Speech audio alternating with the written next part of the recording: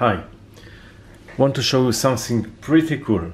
So I have here a Sony PlayStation 3 Remote because my PlayStation was broken, so I thought I might use it for projects like Arduino or other stuff, and this was not easy. So eventually I have this board, which is an Arduino Uno with USB shield, and I have to add to this shield a Bluetooth receiver. So I have this Bluetooth receiver. I will now stick it in and show you how it works. I have to admit it was not easy to get it all to work, and I will explain in a minute why. So first I will show how it is working. So as you can see, it is written PS Bluetooth library started. Now I will press the remote, and then I have a full control. Each button that I'm pressing, as you can see, it is writing different thing on the screen. For example, select button, start button. I have the triangle, which also activate the vibration, the square, the X, the circle, and also the right stick and the left stick. Now I will explain why this was not easy. First, in order to get it work, you need to have a Bluetooth receiver.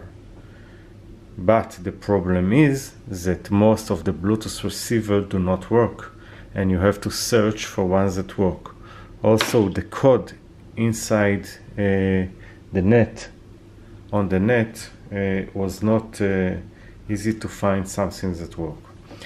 Also, I had another problem with the first shield that I bought that took me more than 2 weeks to understand that I have a problem in the shield, and I will show the problem if you have the same, so you will not waste so much time on this.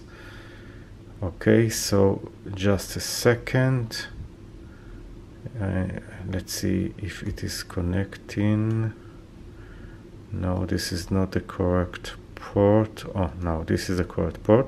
So this is another shield, and I want to show you what is happening in this one.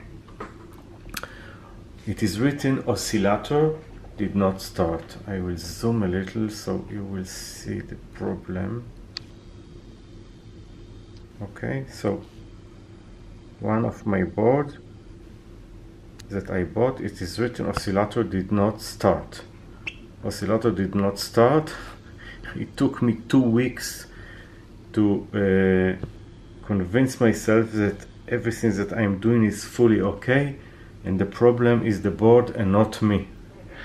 Okay, another problem is that you have all the dongles. I will show you now. I will try to zoom. So there are many USB dongles, and most of them do not work. I searched on other videos, and all this stuff did not work for me. And it makes you crazy because you start another one and another one and another one, and it doesn't work. The one that is working, it is written on it CSR4. I will put a link with description where to buy it.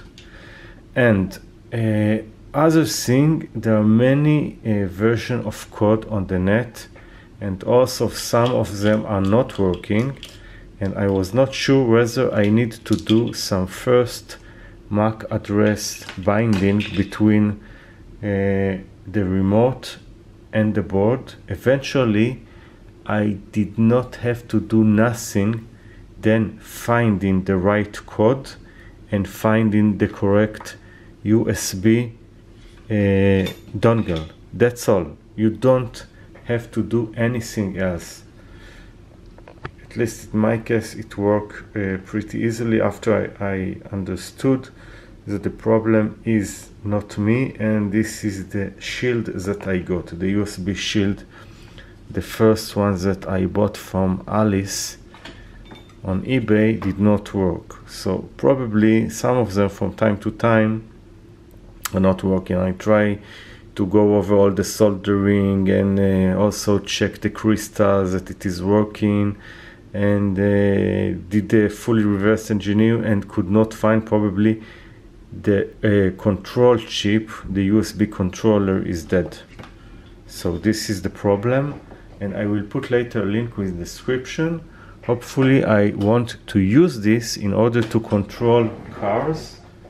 It is more sexy than using wired control. I will show what do I mean. I have this card that I've already did with a wired PlayStation Remote, but I want to make it with wireless, which is much more sexy. So after all this, I will put a link with description, and also share my fully code after it is done, maybe the first version that I am using, and then the other one that I will use to the full project. And that's all for now, and thank you and bye.